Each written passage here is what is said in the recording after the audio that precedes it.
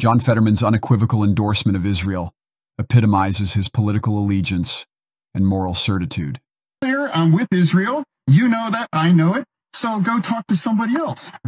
Go talk to somebody else. You're my representative. Yeah. And No, you're not. You don't represent my view, and that's okay. We can disagree on this. I'm with Israel, and I don't know why you. I'm not against Israel. I'm totally not. Again, I'm really not. You harass my staff, and that's great. No, you seem really fine. Like, truly. It's like I said. So it's like it doesn't. Are you just gonna like filibuster the whole time because you haven't let me say anything? Can we introduce ourselves? You're trying to. It's like this is some kind of outrageous video or whatever. Like it's just. Can we introduce ourselves, different Senator? tactics. Get some. My name's Terry Rumsey. I live in. It's just what I'm saying. I live in. Again, you can be for Hamas or you can be for other issues. I'm with Israel, and now you're clear. I'm clear. So just go. Oh, dear. No, I genuinely, we genuinely are not trying to cause a struggle here. Like, I really genuinely want to talk to you about this because we're not anti-Israel. We're not. We're pro-peace. I understand. And I bet you're pro-peace too. I genuinely bet you are. Like, nobody enjoys warfare and suffering and hostage situations. I'm for Israel.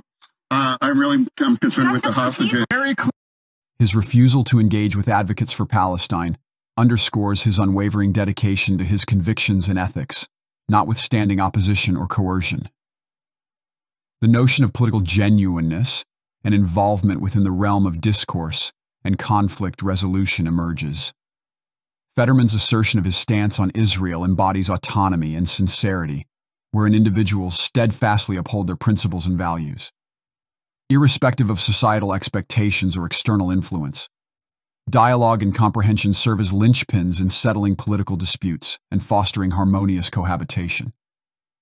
Criticism is directed towards pro-Palestinian activists' insistence on engaging with Fetterman, despite his unequivocal stance on Israel, which runs counter to constructive dialogue. It also serves as a commentary on the facets of political engagement and involvement. Fetterman's response is construed as a demonstration of dedication to his political convictions and obligations as a representative